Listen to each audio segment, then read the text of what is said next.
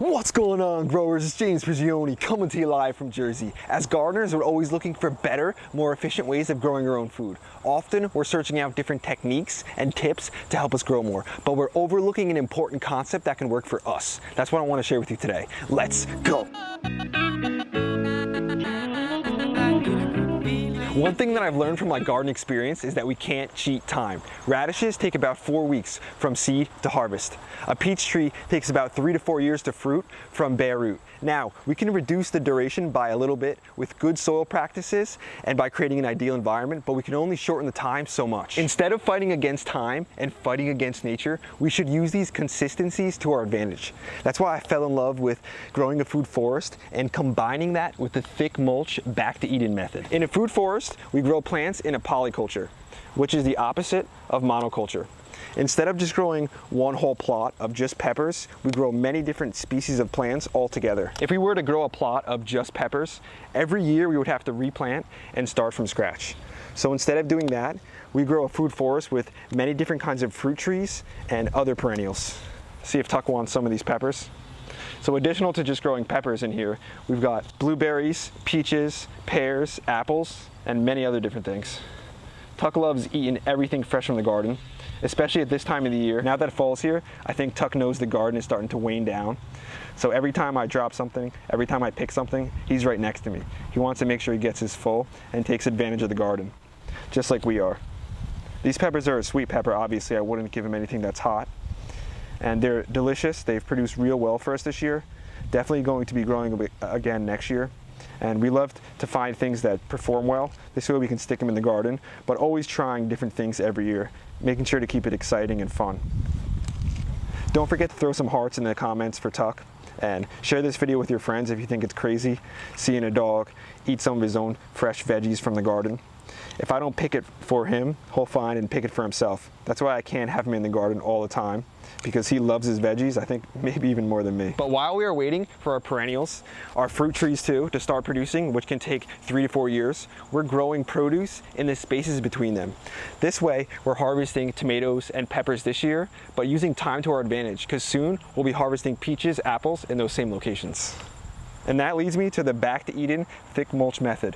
We know that healthy plants come from healthy soil, teeming with microbes and other forms of life. And while it would be nice to just get truckloads of fresh compost and cover our garden with it, the cost would be astronomical. It's just not practical. That's why the wood chips and a thick garden mulch work so well. Leaves and straw wood chips are usually readily accessible. So what we do is just layer the ground with a thick mulch of these, then we let time and nature go to work, breaking all this down, building good soil for us. We let the worms do the work. The worms don't take any sick days, they don't take any days off, and they don't need health insurance, yet they're always at work, helping to build our soil, make it better and better. When I first started this section, it was all sand. It wasn't even long ago, but since then, the worms, they're working, they're building a nice, consistent soil, which is gonna give us healthy plants. The more life in the soil, the better off. It's nice when we can take what other people see as waste products like wood chips and leaves and use those to our advantage. The section that I'm in right now, 2 years ago, I planted this food forest. The first thing I did was I put all the wood chips down. Next, after that, I put the fruit trees in. Over that time, the last 2 years, the wood chips have been creating soil. I've been using time to my advantage for that, and the perennials have been growing. All the while, I've been harvesting food from it, making sure I get delicious, fresh snacks. My favorite tomato, this one you guys have to grow. This is the Sun Gold Cherry. Nothing sweeter than a fresh Sun Gold Cherry tomato. So good. Let's grab some more food. It excites me that as the years continue to progress, my harvest will increase. My food quality will get better and better because my soil is getting better. We've invested with time in mind, not going for a quick fix, not going for a quick harvest, and not fighting against time. Yeah, you could grow a radish, like I said, in 4 weeks, and you could be eating those. A peach tree might take you 4 years, but think about it. 4 years from now, are you just gonna want to be eating radishes, or would you like to have peaches with it too? Why not grow the both at the same time and eat radishes while you're waiting for the peaches? I still have a bunch of fresh gifts from the garden that I like to harvest, so let's get to it. 10,000 words swarm around my head, 10 million more in books written beneath my bed.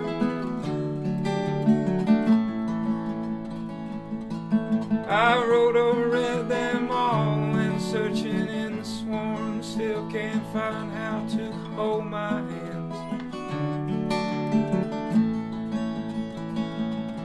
And I know you need me in the next room over, but I am stuck in here all paralyzed.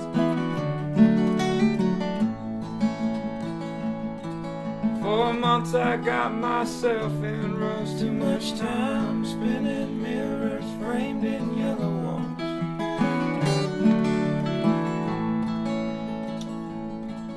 I hear their call.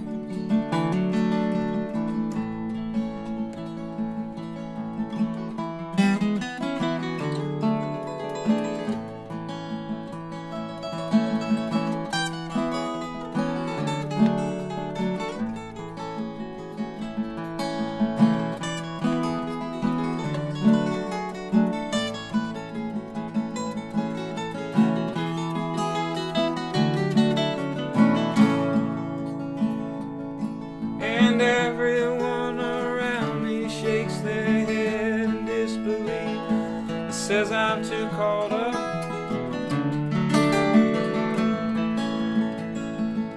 They say young is good and old is fine and truth is cool, but all that matters is you have your good times.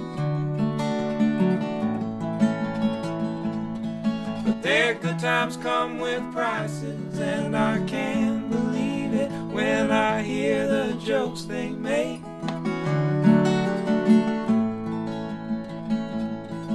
At anyone's expense except their own. Would they laugh if they knew who paid?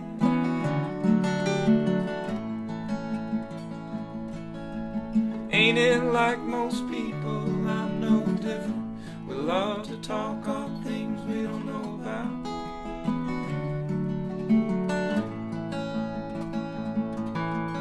Ain't it like most people? I'm no different. We love to talk on things we don't know about.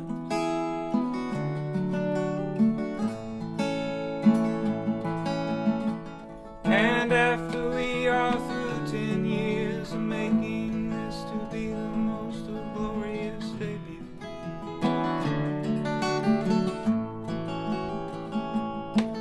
I come back home without my things, 'cause the clothes I wore out there I will not wear around you.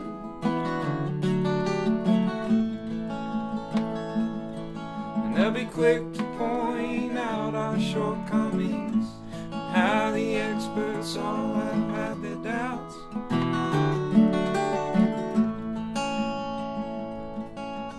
Ain't it like most people? I'm no different.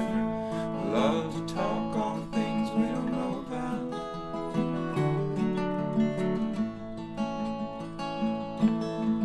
Ain't it like most people? I'm no different.